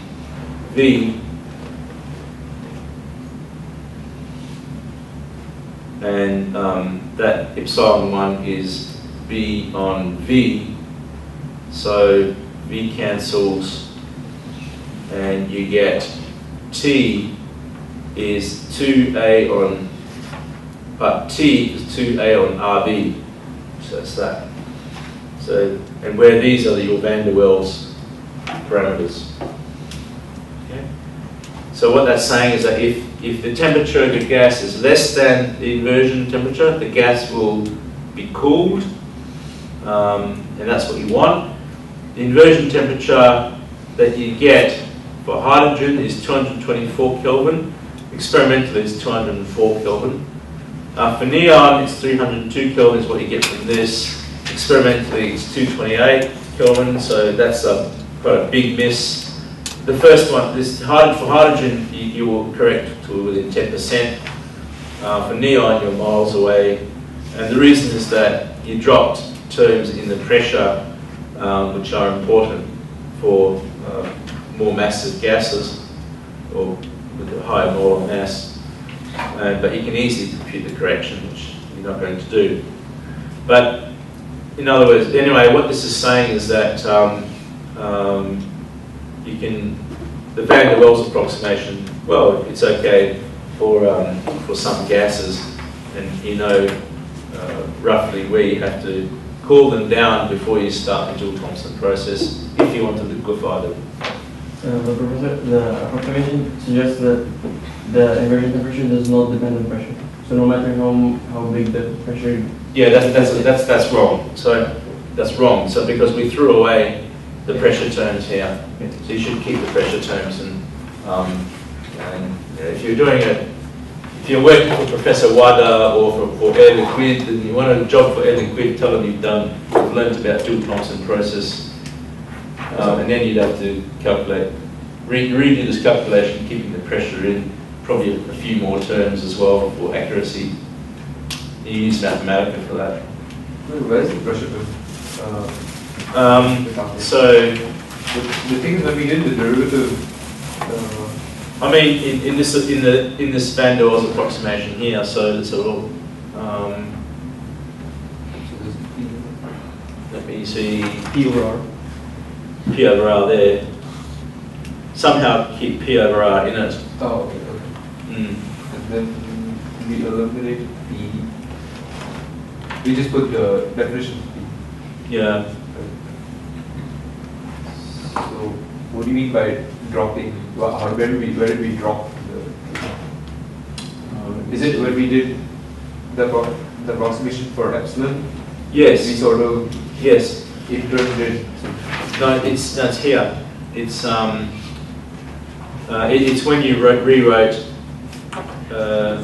It's this step here. Okay. That step there.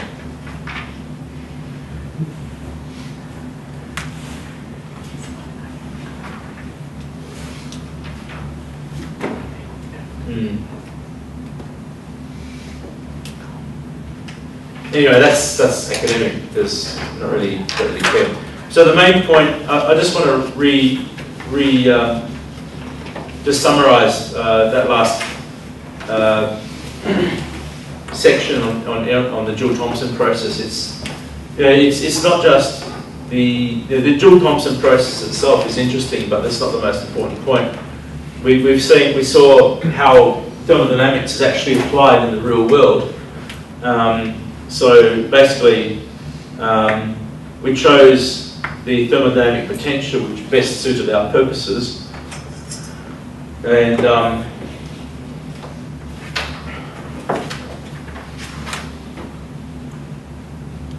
we through some well, this was a very important step to recognise that the enthalpy is really the heat that's absorbed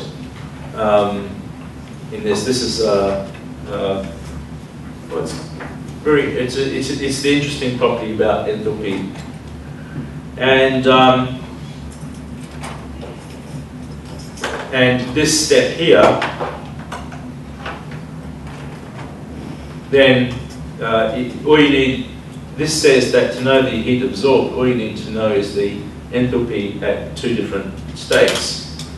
And in our particular situation, the pressure is held constant, the number of moles is constant, and just the volume is different. So we had to replace the entropy by volume, and then if you know the two volumes, you know the pressure, you know the number of moles, and you know the heat that's absorbed. And then from that, we did just a bit of analysis. The Joule-Thomson process here, the surprising result that the enthalpy doesn't change between the initial and final states, even though it's a highly irreversible process. And we replaced the irreversible process by a quasi-static process with constant enthalpy at every point. And then we were able to do things like, say, H equals 0, and we used differential analysis, because otherwise the thermodynamic variables are not defined. If everything in the sample is a mess and chaotic, the thermodynamics isn't defined. But we still talk about thermodynamics in that situation by linking the functional state between the initial and final points using any quasi-static path that suits our purpose, which is easiest to calculate, for example. And so we considered H as a function of T, P, and N, because that will give us what we want in the end. So we had to, so that would give us, we would invert h and t to get t as a function of h, which gives us a differential in dt. dh is 0 along these quasi-static curves because we chose them to be that way. And so we have that dt is that. And then we needed to change the partial derivative of dt by dp at constant entropy into something that's experimentally measurable. More, and we reduced it to this thing here, minus t alpha v plus v over cp. And so that means that dt by dp along curves of constant enthalpy must equal that. And so, in fact, in this process, we're pressurizing a gas and finding that its temperature drops as long as dt by dp is less than 0. And we have a condition here just based on the compressibility, which you know, you think, what on earth has compressibility got to do with any of this? Well, it's just this, the fact that the mathematical surfaces that describe these properties of matter and these substances make these relationships between seemingly completely unrelated quantities. So alpha, that it creates these relationships, so alpha appears there. And then, so that tells us that that for certain values we can cool the gas and liquefy it. So we found the inversion curve, and we found that, well, it doesn't work for ideal gases, so you have to have non-ideal gases, and we just had a look at the van der Waals gas and saw that you know, what kind of inversion temperature you would get for a van der Waals gas. Unfortunately, the pressure doesn't appear here, so that's a drawback of this analysis, but you could redo it in principle and leave the pressure in and see and get a p as a function of t along the inversion curve if you wanted to, but you know, obviously we don't need to get to that sort of detail. All right, so today we've covered some really important points. Next week we'll have the last thermodynamics lecture, where you'll see some more applications of thermodynamic potentials and you know, real-world applications, and real-world as well as like the S-Lab world, the material science world, which I guess is called real, and also we will see some techniques for reducing, like the standard algorithm, which you can crank the handle, a recipe, where you can just crank the handle and reduce basically any thermodynamic derivative into a combination of 3 basic measurable quantities. They're called Maxwell's relations. So that'll be next week. Okay, it's good. So that'll do for today.